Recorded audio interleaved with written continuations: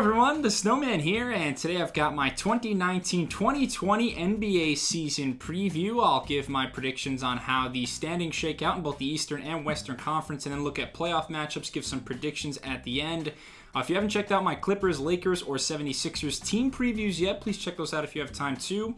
But today we're looking at all 30 teams, and we'll take a look at what I have for the standings. So as I pull up my projected standings here, this is how I have things shaking out in both the East and the West, 1 through 15, and two very distinctly different looking conferences. The Eastern Conference, really there's two titans and then everyone else. You've got the Bucks and the Sixers at the top. That's pretty widely agreed on. They're the two teams to beat. Western Conference, though, a lot more good teams, a lot more depth. It's going to be a dogfight for the playoffs. And I want to start off with the Western Conference and go through, say a little bit about each team. So number 15, I've got Memphis, and they're one of two teams I'd actually be pretty shocked with if they make the playoffs in the West. You know, Conley and Gasol are both out now, but they have found their unicorn of the future, the fourth pick of the 2018 NBA draft. That was Jaren Jackson Jr., only 19 years of age and the first rookie last year with 50 threes, 50 steals, 50 blocks, and 50% or more from the field. So youth is going to be served in Memphis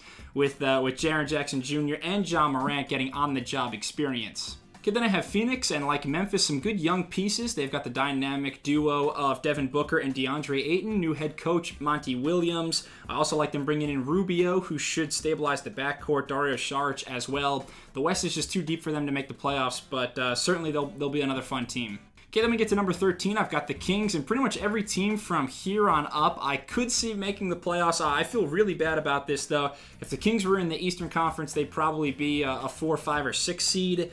But they just missed the 2019 playoffs last year as the 9 seed, their best record since the 06 season. I don't love the coaching change, getting rid of Dave Joerger, bringing in Luke Walton. They did play at the 3rd highest pace last year, though, so expect them to play very fast with their youthful core, De'Aaron Fox, Buddy Hield, and Marvin Bagley. Then just above the Kings, I have the Timberwolves, who are going to be paying a lot of money to Andrew. There is no way there are 100 players in the league better than me, Wiggins.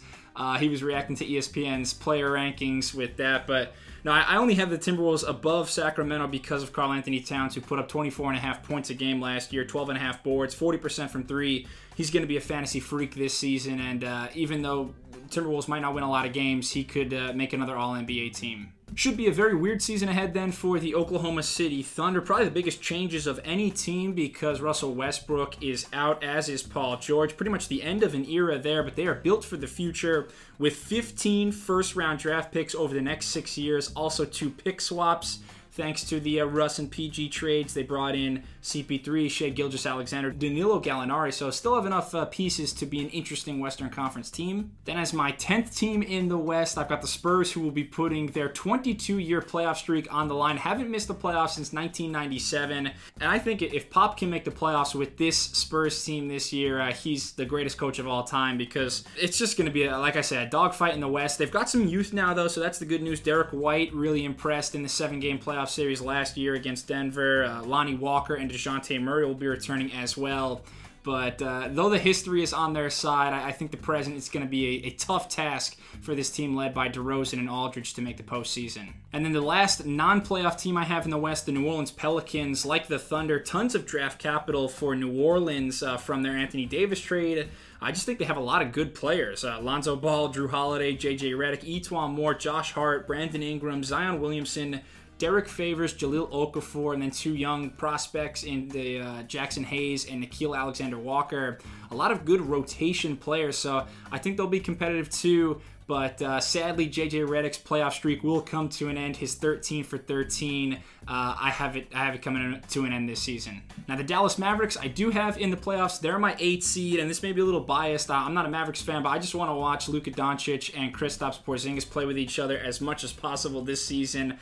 I want it so badly. Doncic, 29.6 usage rate last year, which was the highest for a rookie in the 42 years of keeping that stat. So we're going to see a lot of the point guard again this season. Hopefully KP is healthy after the ACL tear. We haven't seen Porzingis play since February 2018, so some question marks there. But those two together, along with Boban too, for some comedic relief, is going to be great theater. Then my 7th seed, the Golden State Warriors, and the good for the Warriors is we might see nuclear Steph launching from 35 feet this year again. His stats in 2016. If you forget those, 2016, before KD arrived on the Warriors, Steph had over 30 points a game that year, and he was also just off the charts with his efficiency, 50% from the floor, 45 from 3, and 91% from the free throw line. D'Angelo Russell should fit in pretty nicely offensively. Draymond's going to get a lot more looks as well, but the defense is just going to be very porous without Klay Thompson for the large portion of the year. We've got some ragtag big men filling in. No more KD, no more Andre Iguodala. So there'll probably be a lot of shootouts, games like 140 to 137. Then the Portland Trail Blazers, 53 wins last season. Dame took it to another level in the playoffs, knocking out OKC. CJ McCollum, we know his offensive game smooth as porcelain.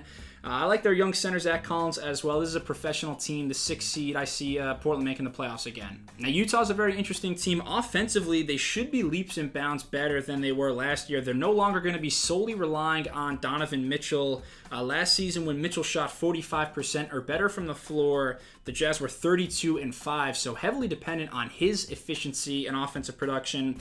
Now they add a true point guard, though, in Mike Conley, along with Bojan Bogdanovic. Should be above average on both the offensive and defensive sides of the ball. We know how good they are in stifling on the defensive end with Rudy Gobert anchoring the defense. My 4 seed, the Lakers. Yes, LeBron missed 27 games last season. He finally didn't look like Superman. But the good news for him, he finally had a long offseason, time to relax and rest and heal up, and we know he's going to come back with a vengeance. Anthony Davis, though, going to be an absolute game wrecker, a true MVP candidate. They're going to be a great pair together. I only don't have them as a top 3 seed because Bron may coast at times, but seriously, Davis, he said he wants to win Defensive Player of the Year. He's also going to be in the running for MVP as well. Then at 3, I've got the team with the highest Vegas over-under in the Western Conference, the Clippers, who obviously brought in Kawhi and Paul George. They keep most of their depth as well with guys like Lou Williams, Montrezl Harrell, Landry Shamet. Only concern for their regular season would be the load management.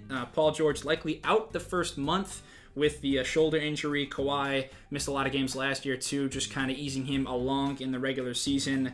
But in terms of paper, this is maybe the most talented roster in the league. And then my 2 seed, the analytics-loving Houston Rockets, who scored 42% of their points from 3 last year. So the question for me is, how will Russell Westbrook mesh into the system? I think he will be able to do so just fine. The numbers won't be as fun or gaudy from both Westbrook and James Harden. They'll probably take away from each other a little bit of that shine, but the relentlessness every single night from these two guys, they don't take many nights off.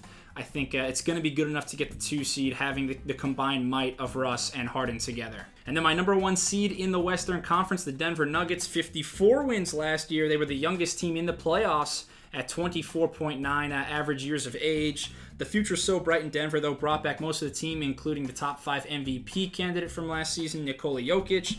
Also add Jeremy Grant and Michael Porter Jr. finally healthy. So they may need home court as well coming into the playoffs in terms of that mentality. So they're going to be going for it every night. I expect the Nuggets to pick up nearly 60 wins this season. All right, switching back over to the Eastern Conference now, and I'll try to go quicker with them because there's a handful of teams that are just not as exciting as the teams in the West, and a lot of bad teams, maybe none of them worse than the Washington Wizards, who I have as my 15th best team in the East. John Wall likely out all year with the Achilles injury. Going to see a lot of Bradley Beal, will the Wizards fans, who led the league in minutes per game last year with almost 37 minutes a game. They just gave him a 2-year, $72 million contract extension. So Beal basically the only bright spot for Washington. Just ahead of the Wizards, then, I have the Cavaliers. Not too much to be optimistic for Cleveland fans. They do have a new coach, but it's going to be an atrocious defense. Question for the Cavs, will they look to sell Kevin Love January, February towards a trade deadline? I think it's going to be a lot of struggling, though, for the Cavaliers this year. Ahead of them, then, the New York Knicks, who basically had a laughingstock of a summer, struck out on all the free agents that they wanted to try to get, so they ended up using that money to sign 4 power forwards, which didn't make a whole lot sense to me. I don't think that's a winning formula for David Fizdale's squad.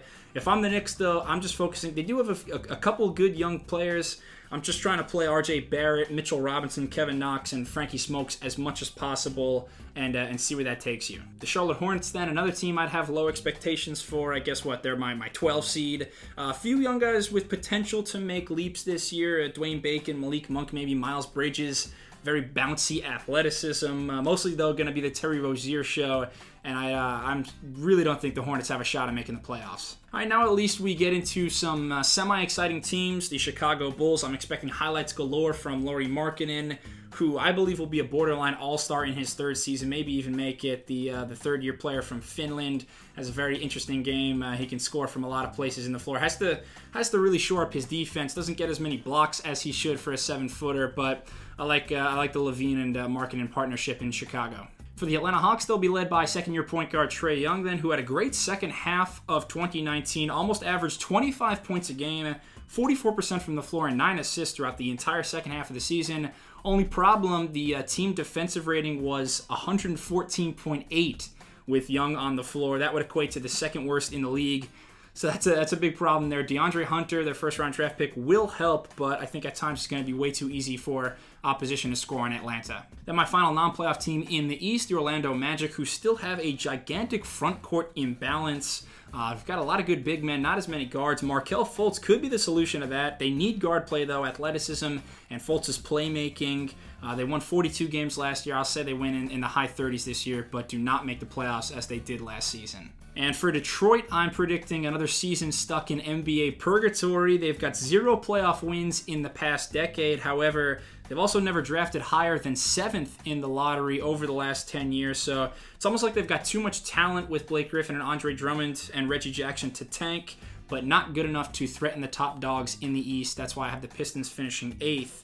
And now a very interesting team just ahead of them is in the 7th spot, Toronto Raptors, who still should be pretty good without Kawhi Leonard. Will they be sellers or buyers, though, halfway through the season? Does Marc Gasol stay on this team? Without Kawhi, last year they were 17-5. That equals a 63 win pace, though. Very good team defensively, and they just extended their man Pascal Siakam 4 years, $130 million contract. Also, Lowry got a 1-year, $31 million extension. They're building around Siakam, and look, they still got a lot of experience, and they'll be a solid team this year. At 6, I've got the Heat taking a pretty big jump this year. Last season, I kind of viewed them as a team with a lot of, a nice collection of role players. And as a team, the Heat were really good in the first 3 quarters of games last year, plus 0.5 point differential through the first 3 quarters, but then it seemed to all fall apart in a lot of fourth quarters for them, minus 0.7 then point differential in the fourth. So basically they were in a lot of games, but they lacked a closer, and that's why they brought in Jimmy Butler this offseason, the 12th highest fourth quarter score from last season. They've got the depth, they've got the balance, now they've got a star. I'm expecting a surprisingly successful season from Miami this season. Now, the Boston Celtics are hoping for some Ewing theory here, addition by subtraction, with getting rid of Kyrie Irving. They bring in Kemba Walker. Maybe they can get back to their free-flowing offense that we saw in the 2018 playoffs. Did lose Al Horford and Aaron Baines as well, though, so they're going to be pretty bad defensively. Still, though, more talent on paper for Boston than 3/4 of the Eastern Conference. At 4, then, a team that made a lot of headlines this offseason, the Brooklyn Nets, bringing in Kevin Durant and Kyrie Irving. KD saying he loves the system, the offensive system in Brooklyn. That's why he came to this team. Same with Kyrie, which is kind of puzzling because I'm not sure you're ever going to find a better system than the one that Durant was playing in Golden State. But nevertheless, they take a lot of threes. They play pretty quickly. A lot of talented guards, 4 out, 1 in lineups with Jared Allen at center. I'm not 100% convinced that Kevin Durant won't return this season, so hopefully for him we see him maybe April, May come playoff time, but I think it'll be a pretty good regular season for them. Kyrie's going to probably be hot the first half of the season, and Nets should get the 4 seed. Okay, then moving from Brooklyn to Indiana, that's a big aesthetics change because Indiana, they are more of a heavyweight slugger who want to grind you out. It's not a pretty game that they play. They were the 3rd best defense last year, though, forced a lot of turnovers. Also gave up a ton of free throws, though, so a lot of stoppages in the clock. I like them adding Malcolm Brogdon. Only question mark, how long till Oladipo returns from his ACL injury? If it's a couple months, then They're still going to be just fine in the regular season. They're going to be a tough out, though, and that's why I have them finishing pretty highly. Okay, finally we get to the important teams in the East, then the top two, and at the 2 seed, I think it'll be the 76ers. Yes, Ben Simmons needs a jump shot. He was 3 for 28 last year from 14 feet or deeper, but I've got faith that he's going to continue to work on that. And overall, I think with Philly, the length and switchability defensively, adding Al Horford and Jason Richardson on defense, they will stifle and they can adapt, play a lot of different lineups. Joel Embiid, obviously the superstar there. They should be just awesome this season. And then the number 1 seed, this was easy, Milwaukee Bucks. League high 60 wins last season, bring back the MVP Giannis. They've now got both Lopez brothers, also Chris Middleton back in the fold. Almost every player on this team can launch from deep. Coach Budenholzer, the reigning coach of the year. And I just want to mention it again. They've got Giannis Antetokounmpo. So, another 60-win season probably in the cards for Milwaukee. All right, now a quick look at my playoff bracket.